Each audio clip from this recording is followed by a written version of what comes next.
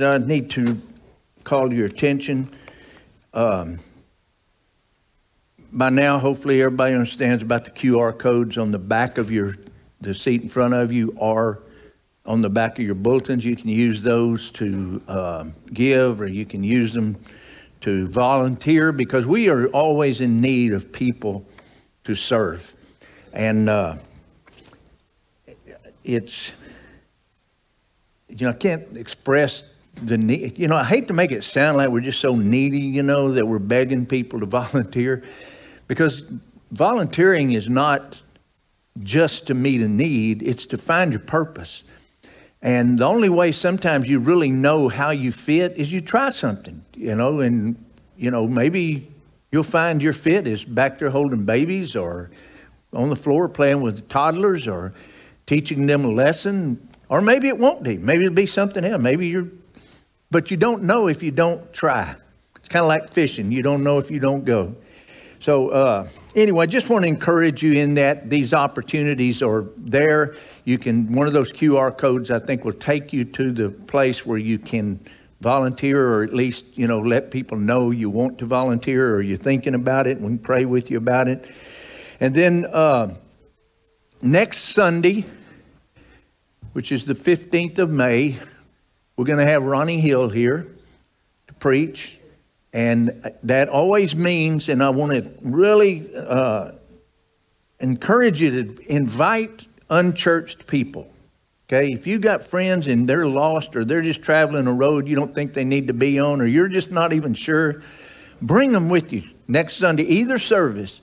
And, if y'all don't follow Ronnie on Facebook or Instagram or Twitter, you need to do that and just see what God is doing in these meetings that he's going to now. I mean, it's just unbelievable, the numbers of people who are getting saved when in these meetings. Sometimes it's a wild game dinner like they had just this past week, or a bunch of people got saved. It's just a lot of things like that going on.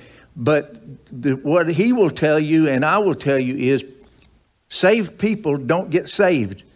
So if you don't have lost people there to hear, then you can't expect people to be saved. And we're about people being saved. We're here to help people know Jesus as Savior and serve Him as Lord. So that first step is just getting them into the proximity of a gospel presentation. And when we have an anointed, gifted evangelist, as Ronnie is, it happens. So do everything you can to bring people next Sunday with you. Would you do that? At the end of the service, what we're going to do, this is, Mother's Day. Happy Mother's Day, everybody, or mothers. But we're also going to dedicate some babies. And I'm not sure how many will be here to do that in this service and at the end of the second service. But here's what I'm going to do. At the end of the message, I will present the gospel just like I always do, and give people an opportunity to come and respond to that gospel. That would be well, nobody has a kid in the back because we're not having anything in the back in the early service. So as soon as we do that, then we will call up parents with babies or kids that want to be dedicated to the Lord, and we'll just call you up here to the front. I'll say a couple of things. It won't take long. Then we're going to pray for you and over your children. So that's the way this is going to operate. Then, okay, in the second service, after all that, then we're going to draw for this basket here with over $500 worth of goodies in it, so that somebody will win that. You don't have to be here to win that, but if you want to stay for the second service, you can. But whoever wins will be contacted immediately about it. So I think I've covered pretty much everything. And so now, if you want to open your Bibles to the book of Proverbs, chapter 22. Uh-oh. There it is. Proverbs chapter 22 and verse 6. And what I'm going to do this morning is I'm not going to, just preach to mothers, but I am going to preach to parents, and not just parents that are raising children, because See, I think the church has a big role in helping you to raise children, and that's what we want to do as a church. And so this morning, really in Proverbs chapter 22, one verse, verse 6, is almost like a manual for raising children in just a few words. Now, granted, there are a lot of things we could dive off into from that, but we're going to focus on this one verse and see what God would say to us as parents of little children, or even some of us older people can still. It's not too late to relearn things, because you never know when you might need to help somebody else. Okay. Because Proverbs 22:6, and let me just go ahead and read it, says, "Train up a child in the way he should go, and when he is old, he will not depart from it." Father, in the name of Jesus, thank you for your word. And I pray, God, today that we all just be open and sensitive to the Holy Spirit as you teach us something from this verse about raising children. But also, Father, that if there's somebody here who's never committed their life to you in faith, that they would hear the gospel and be compelled by the Holy Spirit to make that commitment today of Jesus as Savior and Lord. And I thank you for it, Lord, in Jesus' name, amen. Okay. And also, one other thing. On Father's Day, I'm going to preach a similar thing. So I don't want mothers to feel, well, on Mother's Day you do this, and on Father's Day you do that. It'll be the same kind of thing, but it won't be the same passage of Scripture. It'll be a part two, but a little different, okay?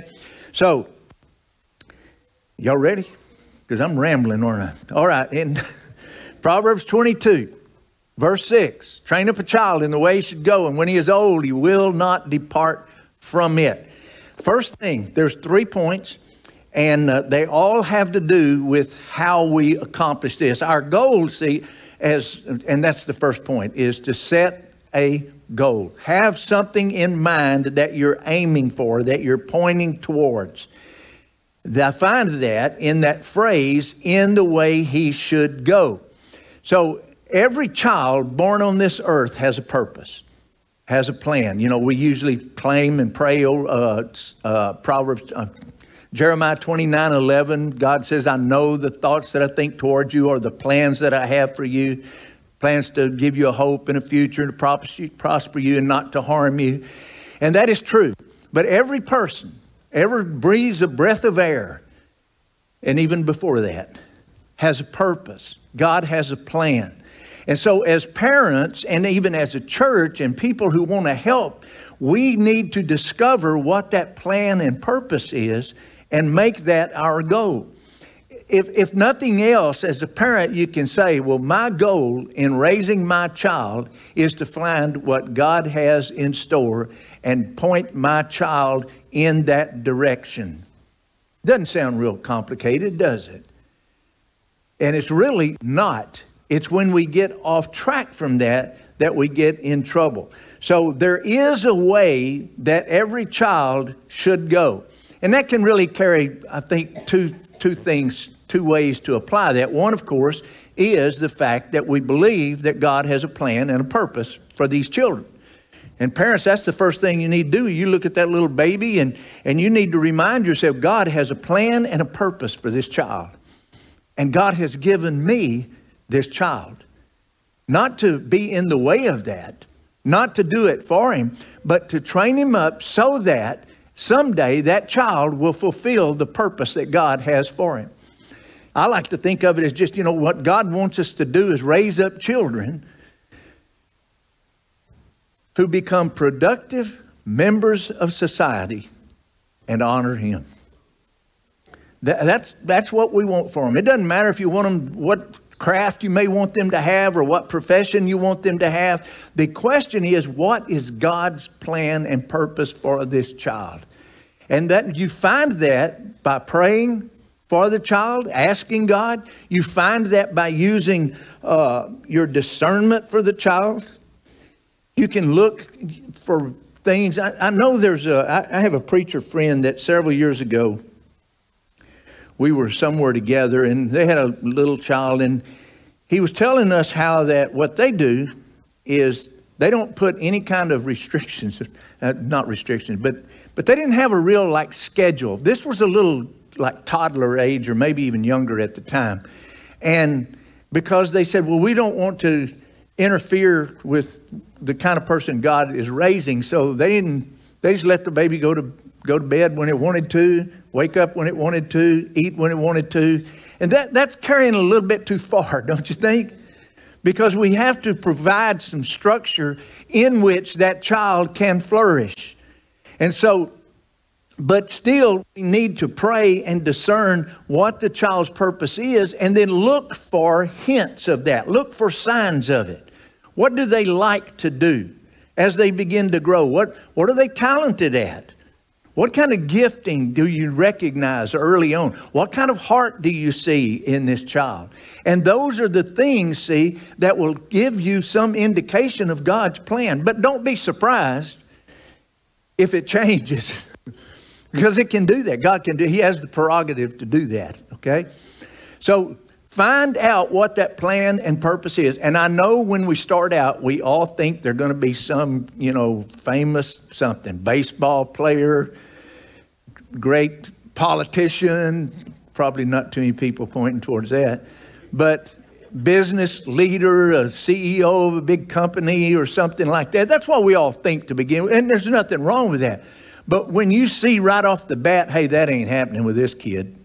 I mean, man, I think this kid's been born to be a Major League Baseball player.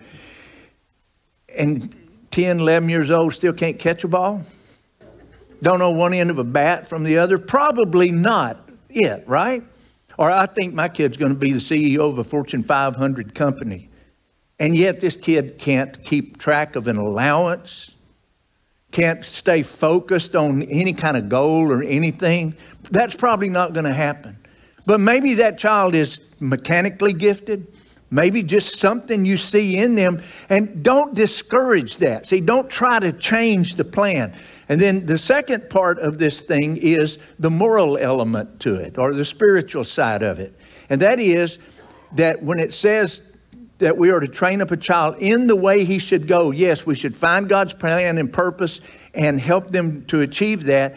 But there is also a moral responsibility to that. The way a child should go is to walk with God. The way any child should go is to reflect something of the glory of God, the image of God that he has been created in. So we want to make sure we're doing that. We want to be sure that we don't do things and lead them in a direction contrary to what God's plan and purpose is vocationally or professionally or morally or spiritually. You can't leave. I know it's a popular thing today. Some young parents think, well, we'll just let our kids grow up and they'll decide, what they want to do with their religion. Well, you can do that if you want to, and it might turn out okay. But you are forsaking your responsibility as a parent to train them up in the way they should go.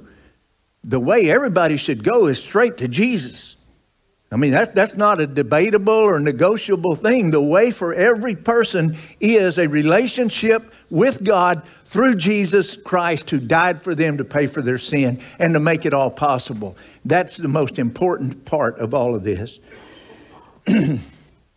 Now, the second thing is to begin the training process. Now, go back to the beginning of that verse, and Solomon says there, train up a child.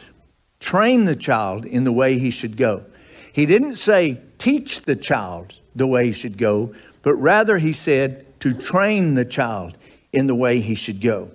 Sometimes kids will just find their way. I mean, sometimes, they'll just find out what God's plan and purpose is and they'll do it. But we are to be trainers, personal trainers for these kids to make sure they get where God wants them to go. And how can you know how to train if you don't know the purpose and the plan? If you don't have that goal, my goal is for my child to fulfill God's purpose in his life. And if you don't agree with that, and you don't know what he's supposed to do, then how are you going to provide training? Training is specific, looking for a specific outcome. That's what training means. It's not teaching. There's a difference in teaching and training.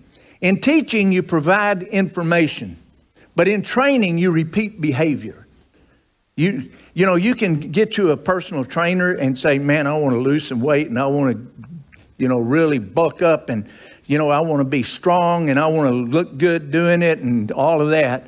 And that trainer can tell you, well, read this book, read that book, and here's how this works, here's how that works, and give you all of this information. It doesn't help a bit. What helps is getting in the gym. What helps is pumping the iron. What helps is changing the diet. What helps is the work that you put into it. That's the training. The teaching may be good, but without the training, it's absolutely useless. Our job is not just to teach them. It's not just to tell them. It's not just say, well, you got to do this because I said so. It is to train them in doing it. Let me think. If you've ever raised show cattle, okay, for example, and some of you probably have, or you've been around the ring where they show cattle. And one of the things they'll do with a calf is they'll put it in the stall or next to a fence with a halter on, and they tie the head up like this. Y'all ever done that or seen that done? Right? And it looks kind of cruel, to be honest, at times, because they just stand there for a long time with that head up like that. But why is that? It's because when they go into the show ring, they don't want it going in like this. They want it going in with that head up, because that's the way to show the cow. That's what the judge is looking for. And so if you don't repeat that over and over and over, it won't do it. And the goal, see, is to repeat it enough that sooner or later it feels natural. It will feel natural. And the calf will adapt to that and be holding that head up more likely. Or another thing demonstrates the same principle is if you have a plant, like an ivy, for example, or something that puts out runners and it grows. Y'all know what I'm talking about, and it'll just go everywhere. So you have a plant, you put it in a planter, or maybe you have it in the flower bed, and you put up a trellis behind it because you want that plant to grow on that trellis, right? So you go out there and you watch, and you know how they'll put out runners, and you notice the runners are not going on the trellis. Well, what do? Do you holler and scream, you're supposed to be on that trellis? I told you that trellis would work. No, what do? You pick up those runners and you kind of weave it into a trellis a little bit and you leave it. You go back later and you keep watching for that. And you want every one of those runners that comes out to take its place on that trellis and grow that way. That's training. That's training. That's the way we are to be with our children. It's not about, I get so frustrated sometimes when I hear these grown men talk about how their daddy did this to them and beat them and all that stuff. Because I'll promise you, there are more of them that didn't turn out good than did. Because that's not the way to do it. I'm not against punishment, but the thing is, if you don't correct the problem, if you don't correct the behavior, just punishing the behavior doesn't work. You have to train them. If your kid is mouthy and smarting off to people, you have to sit down with that kid and talk to them about why that's not good for them. You have to explain to them. And yes, that's just teaching. But the training comes in when you react to people. See, how do you react? What do you say about other people? If you want your children to be respectful of other people, then you have to be respectful of other people. Because if you go out there and your child puts out a runner of disrespect and you pick it up and you put it on that trellis of respect, but then you turn around and start bad-mouthing everybody you know, every politician, every school teacher, everybody that's ever done anything wrong, your child is learning the wrong lesson. So you have to train them. You want them to have a close walk with God? How close is your walk? Most children will never have a closer walk with the Lord than their parents do. If all church is to you is just a place, well, we go there on Sundays because we see our friends and we like to hear a sermon and blah, blah, blah, blah, blah, but we aren't going to get involved in it. That's the wrong act. You're not training them. If we would train our children in missions and train our children in church work, train our children to tell their friends about Jesus, train our children to be good people, train our people that it's important to give, that it's important to serve. If we would train them by doing that ourselves, we wouldn't have to spend so much time teaching them because they just see it and catch it naturally.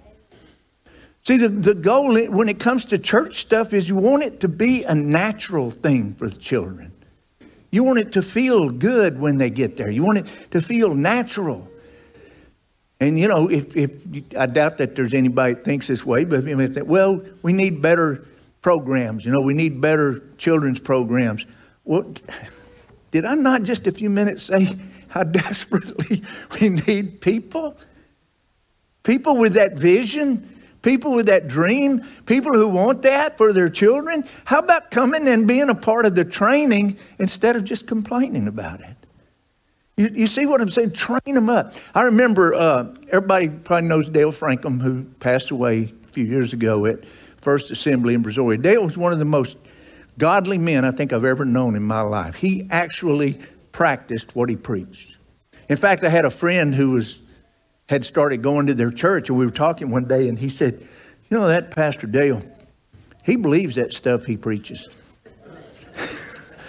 And I thought, well, I'm not going to take that as meaning I don't, but you know what I'm saying?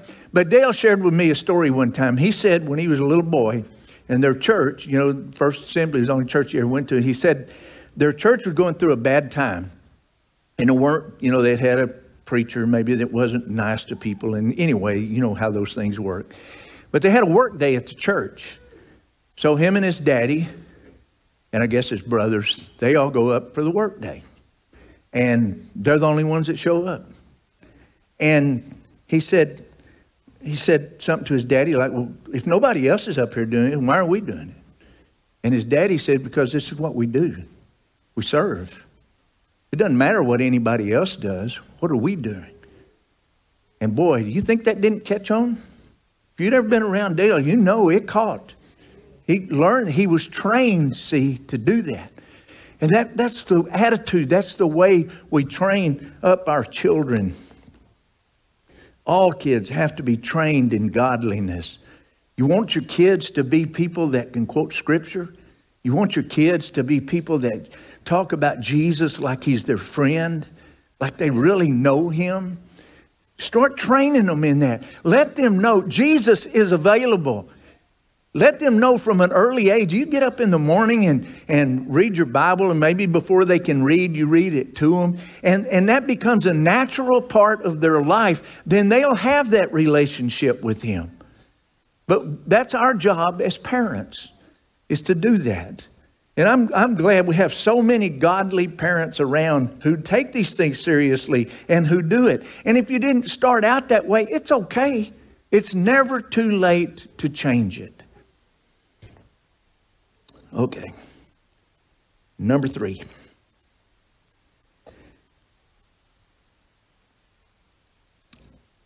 Keep your eye on the goal or on the prize. It finishes this verse by saying, when he is old, he will not depart from it. Train up a child, got the training, in the way he should go. That's the goal. That's understanding what God's called him to do and godliness in the way he should go. And then when he is old, he will not depart from it. Now, many people have memorized this verse and quoted this verse over their children and claimed this promise over their children, and you should. But I've heard often a misunderstanding of what this passage is saying. Because I've prayed with people, and I've probably prayed this way too. Parents that had children that had gone astray, maybe they're teenagers or young adults, and they're not serving the Lord and they've gotten away. And we go back and say, well, the Bible says, and we're praying, Lord, you said train up a child in the way he should go, and when he's old, he will not depart from it. It doesn't say he will come back. That's what we claim so often is that, well, when he's old, then he'll come back to it. But that word depart has nothing to do with coming back. It has everything to do with leaving. In fact, the word is used to describe like tearing a page out of a book or tearing something off of something. It's a painful experience. And so what he's saying is, if you do your job, you train them, you discover God's purpose and plan for their life, and you train them towards that. If you will do that, then when they get old, they won't leave that. Now, somebody sitting out there, I know, thinking, well, I did mine and they still went astray. I'm sorry. You know, but I just want to correct this thing. Ultimately, it will be your child who makes the choices of where they spend their life and how they spend their life. But doesn't it make better sense to pour yourself into training them towards the way they should go? And then, if anything, if they do depart from that, it's not an easy thing for them to do. You see, we have this third person of what we call the Trinity. He is the Holy Spirit. And he is more concerned with your children's outcomes than you are. And so when you train them in the ways of God and in the things of God, the way they should go, then when they get old or older, and the word there literally means maturity, and I think what it's saying is when they reach that point where they're no longer under training because they're not in your house anymore, and they've outgrown that in a way. When that happens, when they come to that point in their life, if they choose to leave, it won't be easy, because the Holy Spirit will be there every minute of every day. The Holy Spirit will be there reminding them of their training. The Holy Spirit will be there convicting them of sin when they sin. The Holy Spirit will be there presenting the love of God to them. The Holy Spirit will be there. You can't be there 24 hours a day, 7 days a week, but the Holy Spirit can. And when you raise up your children to know the Lord, and they accept Jesus as their Lord and their Savior, and they're seeking to serve Him. And then maybe you send them off to college, and we all worry about sending them off to some liberal professors and all this, and we're worried about what will happen. If you have done the proper training, it will be harder for them to leave that training than it will be to stay with that training. And yes, I know the devil works hard to try to separate us, but if the Holy Spirit is there, and He will be, if they've accepted Jesus and you've released them into that. Every time there is a temptation, the Holy Spirit will be there. It's sort of like if you're in training, your body, and you set the alarm to get up at 4 o'clock in the morning every day so you have time to go to the gym. And every now and then that clock goes off. And you think, man, it's only 4 o'clock. A few minutes won't matter. So you push the snooze. And that snooze button will kill you, because that clock will come back and that alarm will go off again. And you punch the snooze and it'll go off again. You see, that's kind of like the Holy Spirit. You may put Him off a little bit, but He's not going to forget. And He will stay after it. He will stay after it to keep your children, even in times when you can't be there to keep them. You trust Him. Teach your children to trust Him. Teach your children that, if you do make a mistake, if you make a bad choice, you can always, always depend on the Holy Spirit to be there to remind you and to lead you so that you confess it, repent, turn of it, and He'll be right there to bring you back. So you don't have to later pray, Lord, You said if I'd train them in the right way, even when they're old, they'll come back. Now pray that they don't ever leave in the first place. Trust the Holy Spirit with them. That's what we need to do. Trust Him. Train up a child in the way he should go. And when he is old, he will not depart from it. Yeah, training can be hard on the trainer as well as the trainee. And it's a tremendous responsibility to raise people. I mean, somebody raised me. Somebody raised you. Somebody invested that time and effort in your life. And you need to do that in your children's lives. Even when you don't feel like it, even when you want to slap them or whatever, train them, train them. Remember, it's the training that matters. It's the training that will keep them. And don't ever, ever forget that. And as a church, we need to remember that. We're training kids. We're training. We want to stand along with parents and help provide training. We want to do our part. And together, church, parents, family, we can raise kids that'll absolutely change the world. I have no doubt about that. Now, what we're going to do is we're going to pray, and I'm going to present and make a quick gospel presentation. And I'm going to ask if there's anybody here without Jesus who wants to be saved to come forward this morning. Then I'm going to call the parents up with the children, and we'll pray over them. Father, in the name of Jesus right now, I thank you for your word. And I thank you, Lord, for anybody who might be listening to this message, whether in-house or Facebook Live. Maybe you didn't have the benefit of parents who knew about training. And I'm sorry if you didn't. But the Bible also teaches us that we all have that opportunity to come to Jesus. And this morning, you have that opportunity if you've never done so. You have the opportunity today to confess your sin. Confess that Jesus died on the cross to pay for your sin and that he rose from the dead. And if you'll trust him in that, he'll come into your heart and change you, make you a new creature. And I want to give you the opportunity right now to do that. So I'm going to pray. And if you'd like to receive Jesus as your Savior, pray this prayer with me right now. Father God, I confess that I'm a sinner. And I am sorry for my sins. Today, I want to turn away from my sin. And I want to turn to you. I believe that Jesus died on the cross for me. I believe that he was buried, and I believe that he rose from the dead. So please forgive me of all my sin. And Jesus, come into my heart. Be my Savior, and I'm making you my Lord, boss, today. Thank you, Lord. Anybody in here right now with heads bowed, eyes closed, you prayed that prayer for the very first time. Would you look up here at me just for a minute, please, and so I can just give you some instruction. Anybody? My left. How about in the center section here? Anybody? How about over on my right? Anybody? Okay, I don't see anybody. So here's what we're going to do.